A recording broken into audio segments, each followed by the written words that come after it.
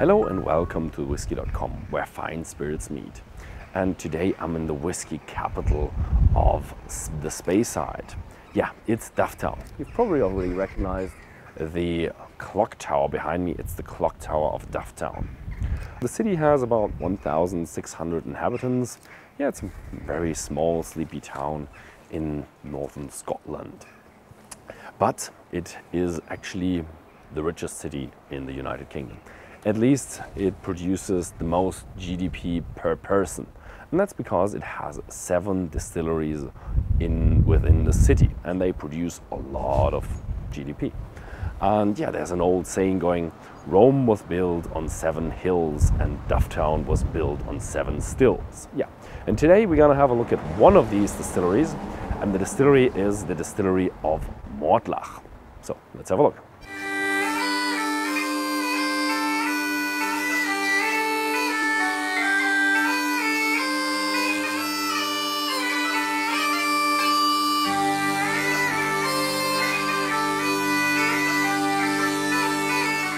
Yeah, let's talk a bit about the history of Mortlach.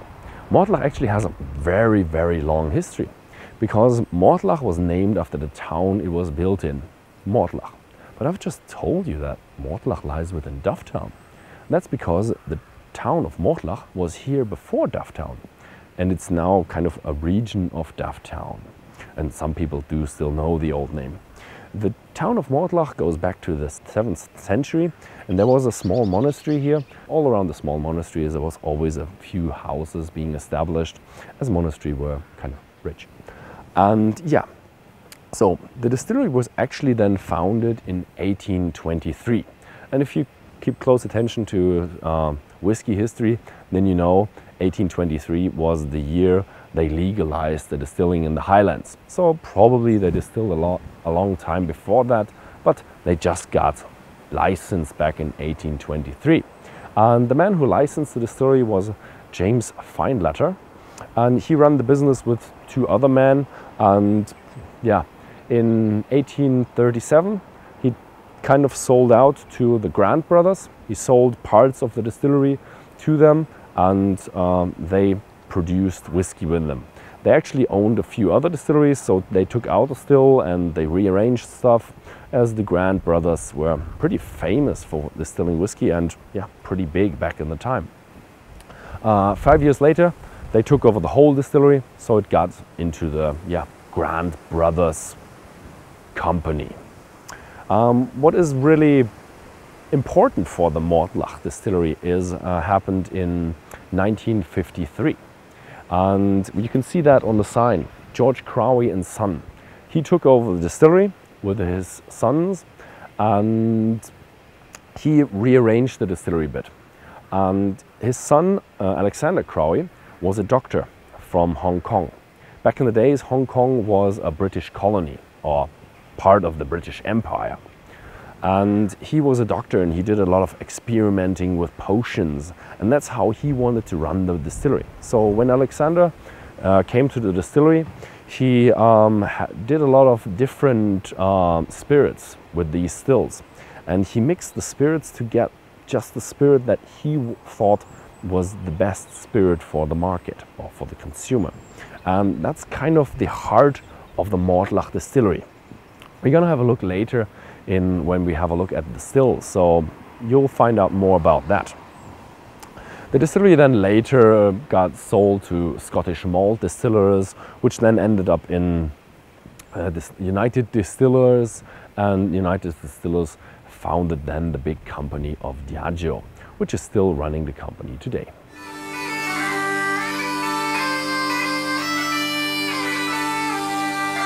So the distillery gets their water from various sources. We have the river right next to the distillery, we have the Cat's Craig Burn, and we have a source up in the Conval Hill mountain. The Conval Hill mountain is one of the mountains that's very close to the Ben Rinnes, and they built a mountain range that divides the glens, which is the Gaelic words for valley. The river and the Cat's Craig Burn, they are only used for processed water, so that is the water that is used to cool down the stills and all the other various steps where you need to remove heat from the process. And the Conval Hills source is very pure, has very good quality, and that is what ends up in the mash tun, and whiskey will be made of that.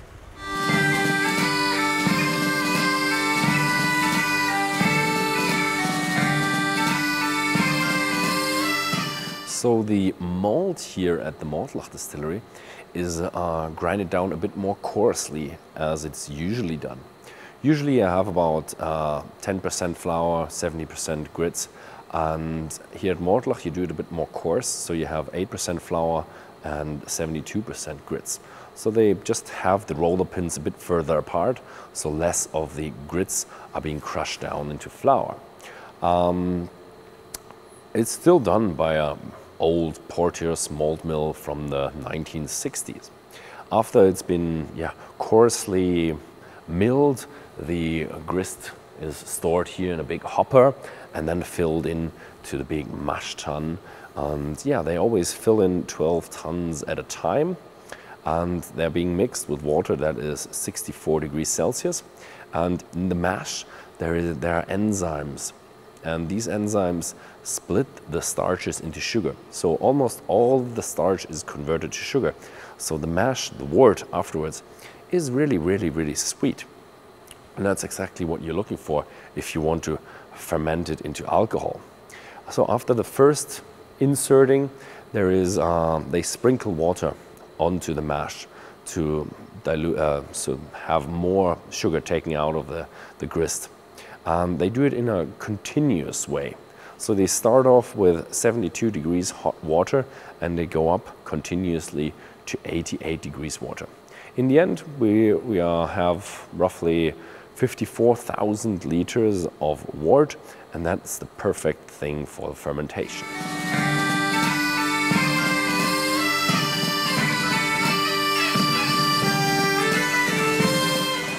So we have 6 wash bags, all filled up to 54,000 liters of volume.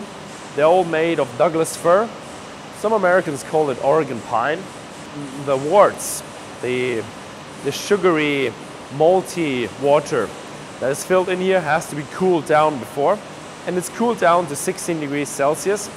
And depending on the temperature, you can have 18 or somewhere around there, because this temperature really gives you the speed of the fermentation. And the speed of the fermentation is pretty important for the wash later, for the flavor of the wash. So the speed and the duration is very, very important. The duration here is between 50 and 60 hours, and some shifts have 100 hours over the weekend, but the distillery knows their recipes. If they want to work 7 days per week, then they have a bit of a different recipe to end up with the same flavor. And what they're looking for here is they're looking for a really rich, intense, spicy wash. So a lot of character within the wash.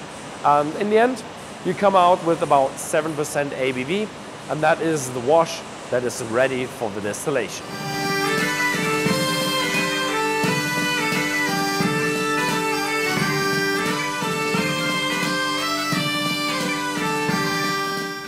So I've already told you that Dr. Alexander Cowie had a bit of a fable for mixing potions, and he also did a bit of mixing with raw spirit.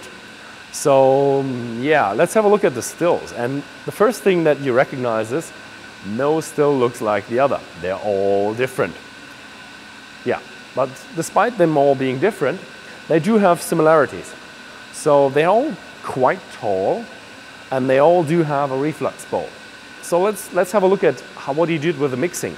So they say here at Mortlach, they have a recipe for their raw spirit, and it's a 2.8 times distillation. So really interesting. So how does that work?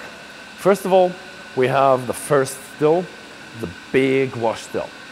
And that works together with the fourth still, the spirit still, the big spirit still. And they just work together in tandem, just like a normal double distillation, like in any other distillery. So then we have still number 2 and number 3, that is the smaller wash stills. And they also do produce intermediate spirit. And then the distilleries, the stills in the back, they're a bit more special and they are being used twice or thrice. So that's where you have the triple distillation. And there is a still that actually has a name, the Wee Witchy, and we're gonna go back there, have a look at it. So now here comes back into the detail. What is really interesting here is that the wash still in the second and third still, counted from the front, they classify their spirit a bit differently than other distilleries. Usually you have the intermediate spirit and you have pot ale that you dispose of. And what they classify here is they have the intermediate spirit, like the hard piece, and then you have feints, and then you have the pot ale. So these feints are classified differently than the other ones, which is unusual. Usually just take one bit and give it into the spirit still. And so what they then do is they have a few dud runs. So they have feints, they have the feints from the wash still, normal feints, 4 shots, and classified at some point to have been going into the dud run. And then you have the Wee Witchy, which is the counted from the back, the first still, a spirit still, that then distills this dud run. And it's kind of an intermediate still. And it's really, really nice to look at. There's a little witch in a sheet metal cut out, painted, and there's a little witch on the manhole as well. So it's really a bit comical, but it's really nice that they keep such details here. Yeah. And then you have the second still counted from the back, and that does the third and final distillation there. And in the end, they are being mixed by a recipe that Dr. Alexander written down, and you come out at 2.81 distillations. And the original recipe is stored very, very safe down in a safe in the south. And yeah, but Mortlach, the spirit of Mortlach is very rich, very strong, a bit sulfury, very, very aggressive. And that's why it's called the Beast of Dufftown. And usually when you have a long neck, you have a reflux bowl, it's usually pretty mild. Everybody gets out a pretty mild distillate. It depends on the speed you distill and on something else. And that's what I'm going to show you now.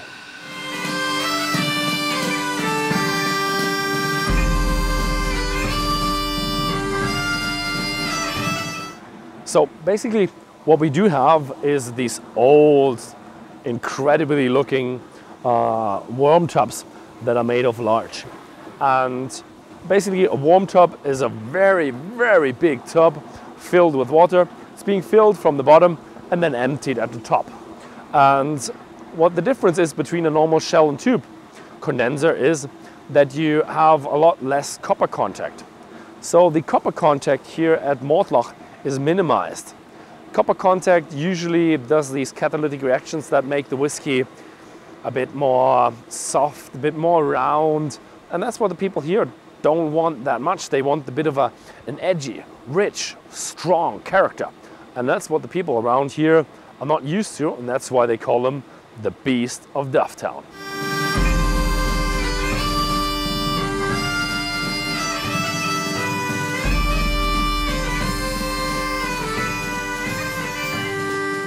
So the distillery has 4 warehouses on site. They're all dunnage warehouses, and the whiskey casks are stacked up 2 or 3 high, 2 if they're big sherry casks and 3 if they're hogsheads or bourbon barrels. Usually the distillery was known for their sherry casks. Back in the days, the distillery nearly exclusively stored their whiskey in ex-sherry butts. Nowadays you also see these ex-American oak, ex-bourbon hogsheads or American standard barrels. And what is very interesting about the maturation and the character of Mortlach is that due to that strong and rich character, you you feel the distillery character a bit more sustainable during the maturation.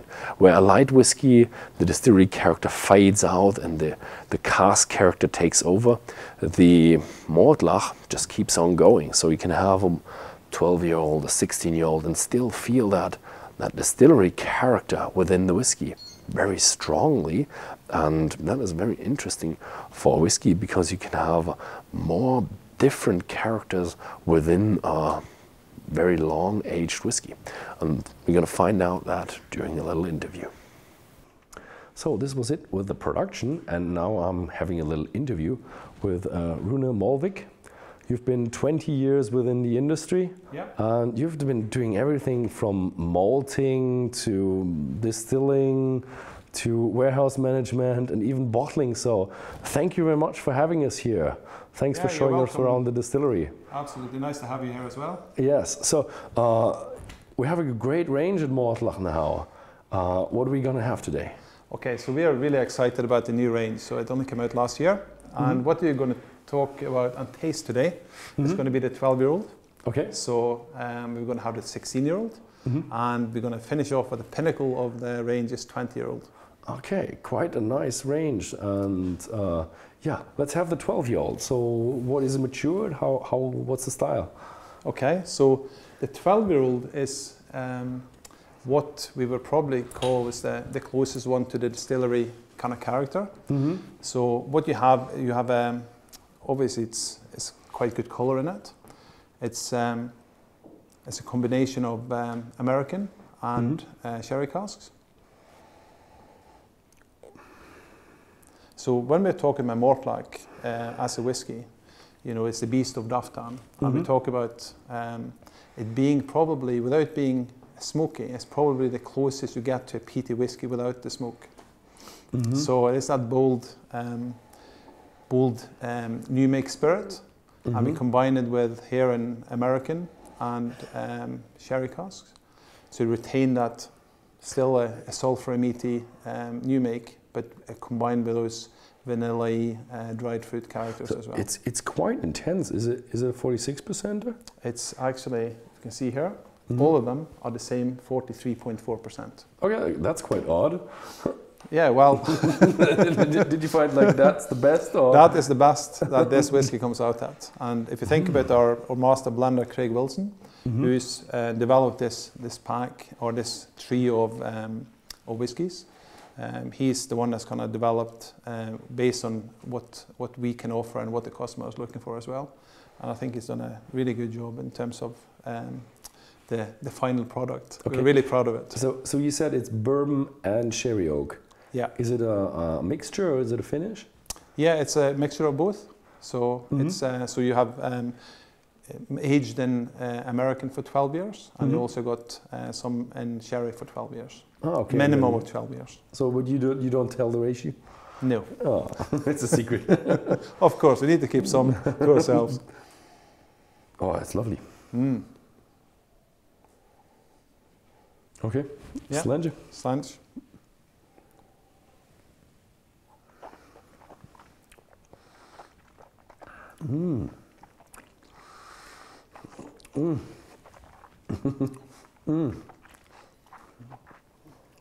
Okay, the nose was, I would have said, a bit milder. But now you really feel the beast of Dufftown. It's quite spicy, yeah? Whoa, yeah. Even a bit aromatic, like slight phenolic notes. So you really don't have any peat in there? No, none. Oh, okay. It's rich, spicy. I like it. Good. So, but you call yourself a Speyside distillery. Yeah. But you're not the stereotypical Speyside distillery. No, it's obviously it's a best kept secret. So if we look at Dufftown, because 7 distilleries up here, well, that was how it started out with 7 distilleries. Think about the best kept secret was Mortlach in terms of the richness, was favourite by blenders. So much so that Johnny Walker bought it in 1923 to keep that and use that for blending as well. So the blenders have kept that themselves until the last few years. We've managed to get some of this released as single malts as well. When you released it, so you created a whole new range. Yeah. That's quite an exciting step. How did you do that? Was that production-led or market-led, or how does that work? I think there has always been Mortlach amongst all the connoisseurs of whiskies. They're always seen as Mortlach as a really, well, we see as almost like the crown jewel in what we have. But the interest has always been there. We had a range previously. And we learned from that. We have now created something that is the consumer wants. And I think the feedback we have from having done tastings here, having done tours, it's been really good, and people are enjoying what we're presenting to them. So, but it's been led by we have a whiskey team down in Scotland, and Craig Wilson, who's the master blender, has been the kind of working with the markets, working with ourselves to create these 3 varieties. We also got the 4th one, which is the 14-year-old as well, for duty free. So he's been kind of the nose and the taste of it, if you will. So did he come often around here and Craig? talk to you, Craig speaks to us, and we obviously it's close to what we're doing, and also so with the maturation part of it as well, to make sure that we are putting things into the correct wood. So that what he is looking for, or we are looking for a flavor profile, is what we get at the end of it. So it's pretty, it's a teamwork. Okay, very nice. So now we're moving up to the 16-year-old, right? Yeah, the 16-year-old was probably... I think we gave it a whiskey award. I think I've already tried that one, or was that honest? I'm not quite sure. So yeah, I know that it's good, but let's try it anyway. Yeah, absolutely. Here you go. That's for that one. So for the 16-year-old, so what we have is, if you look at the color of that one, it's got pretty good color. It's a bit more color than the 12-year-old. So this is purely in sherry casks. A pure sherry cask. Pure sherry cask, absolutely. The difficulty we had with this one to develop it was that amongst the supporters or fans of Mortlach was this flora and fauna. It's always hailed as an absolutely fantastic whiskey, and it absolutely is. So to come up with a 16-year-old to match that one is always going to be difficult. But I think what Craig has done with this is done it justice, and we come up with something that is really, some say even better than the flora and fauna. Okay. But I'll let you decide. Oh yeah, the flora and fauna was your main whiskey for years. Yeah. And it kind of competes with the 16 now. Yeah. So yeah, there is no more left of the flora and fauna, I'm afraid. So, but we think this is the best one. They're big shoes to fill, but let's give it a try.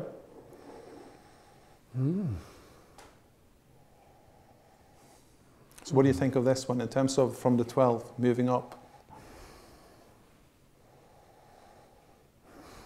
I'm amazed that it's not harsh on the nose. It's pretty nice on the nose, but I'm afraid that the beast's gonna hit me again with the taste. Yeah. Let's have a look.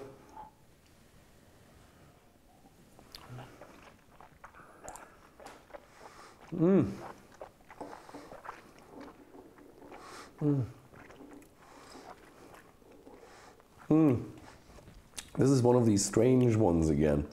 You do have a bit of a roundness, creaminess from, I would say, the Oloroso casks. But there's also, when you swallow it, you do feel the spiciness, you do feel a bit of a hotness even, like a... Yeah, it's... Now that you come to the finish, that it even gets more spicy and more intense. It's one of these roller coaster whiskeys where you're like, nice start, then you try it, oh, it gets spicier, oh, it really picks up. Yeah, no, it has a long finish on it. You feel that, in terms of the sherry cask, the tannins coming through at the back of your tongue, just holding on to that slightly kind of bitter sweetness at the end. And a little bit of chocolate note as well. A little bit of a bittersweet chocolate note in the end. Yeah, I like it. Good.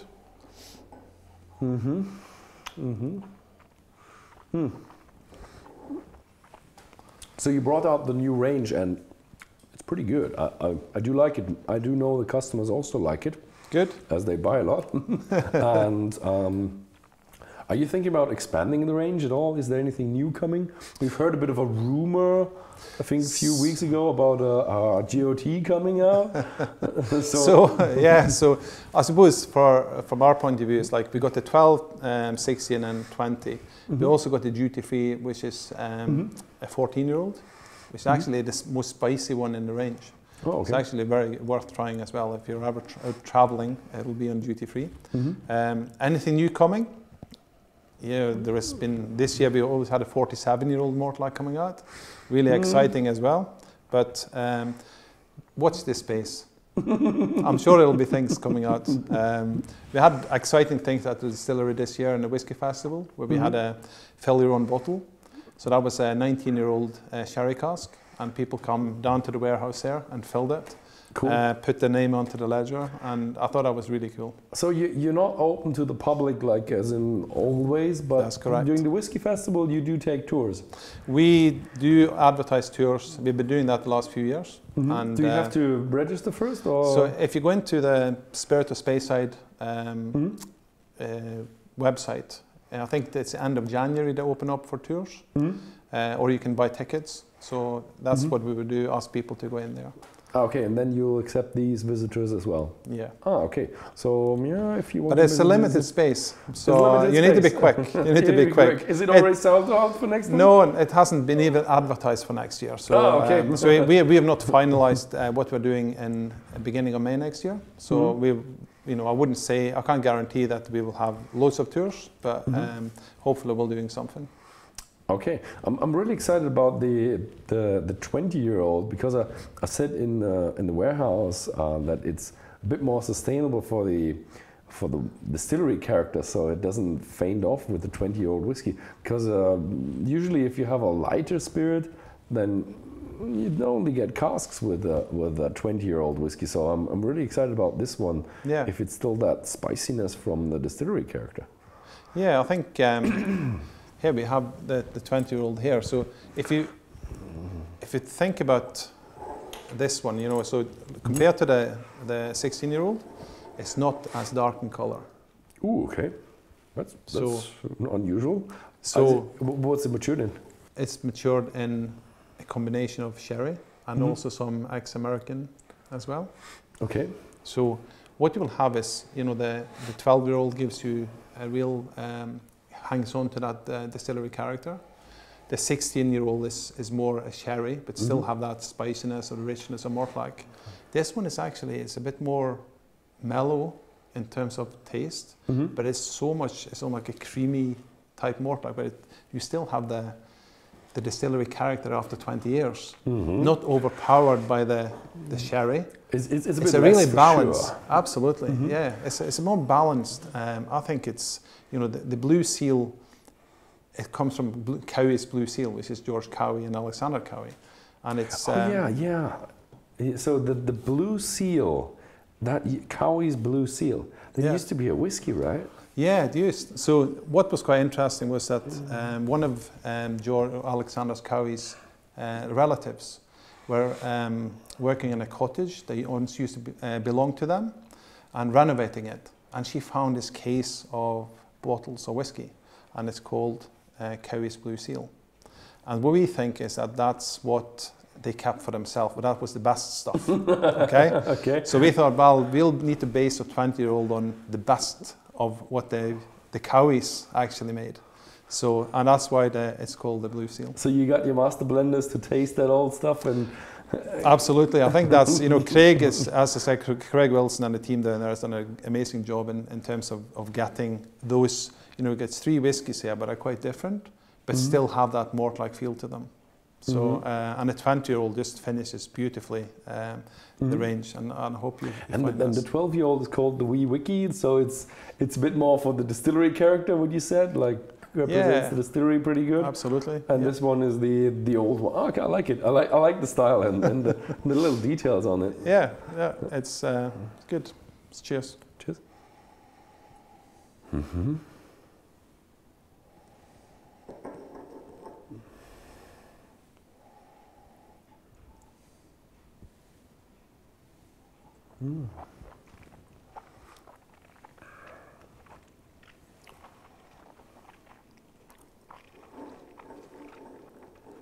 A lot of maturity. So you get a good more amount of oak. Still a bit of spiciness in the back, and it, as it progresses, it becomes stronger. So that's a bit of the Mortlach spiciness. So the distillery character lives more in the aftertaste then. So like the middle or later parts. Yeah, I think you definitely get some of the American vanilla sweet notes. Oh, you do. And you have that spicy, but the kind of dry fruit type that is not as dominant as what you have in the 16-year-old. So it's a much more, it's a really balance between the two kind of wood types. Plus you have that nice distillery, spicy kind of meatiness is still there in the background as well. I like that. I like the 20-year-old. It's a really well-balanced whiskey. If you focus on the fruity side, you do get a bit of fruitiness. Yeah. If you focus on the distillery character, you have a bit of a spiciness, you have a bit of oak. There is, I mean, that with the maturity, there's a bit of a roundness, a bit of a settled note to it. So that's a good drum. I like it too. And the cowies liked it as well. So, yeah. Good. But if you put so much heart into it, I wouldn't expect anything else from it. Absolutely. No, it's. I think that's for us. It's it's so exciting at the distillery to have, this new range out. There's a lot of excitement for the operators that work here, for the team around here as well. So it really is, and it's good to get visitors to come and share this with as well. Oh yeah, it's nice to see. So one last question. I'm seeing here there's a copper jigger, a copper mixing spoon, and so I've seen a bit of a shaker over there. You getting a bit into the cocktail mixing business? Yeah, I'm not. I'm not really a cocktail maker myself, but but what I would say, so the 20-year-old, I probably wouldn't use that for cocktails. But at the end of the day, it's a personal choice. We do encourage ourselves as well to try different things. So although we love them straight, like we have them now, or with a bit of water, or whatever you prefer, I do have a sweet spot for if you make an old-fashioned of a Mortlach 16-year-old. And yeah, it's a Mortlach 16-year-old I would make it from, but it's absolutely beautiful. And I would recommend trying something like that, even with a 12-year-old as well. I think doing it traditional is great, but also having that thinking about what it could be if you try something different, and it also introduces new people to the whiskey the kind of category as well. So there's no rules. If you want to try it, why not? Yeah, it's always a matter of taste. Absolutely, absolutely. It's always a matter of taste. So we keep that, and we have made some cocktails here. We will continue to do that as well. And, okay, I'm really excited about that in the future. Absolutely. So thank you very much for showing us around. It's a pleasure. Thank you very much for the whiskey. Yeah, it's a pleasure, absolutely. Yeah, so thank you very much for watching. If you found this video interesting, then please feel free to share it with your friends, and see you next time.